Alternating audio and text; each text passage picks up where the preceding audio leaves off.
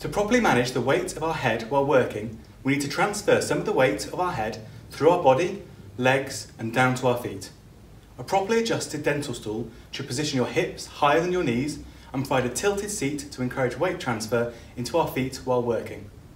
A back support located in the small of your back can be used to maintain this position.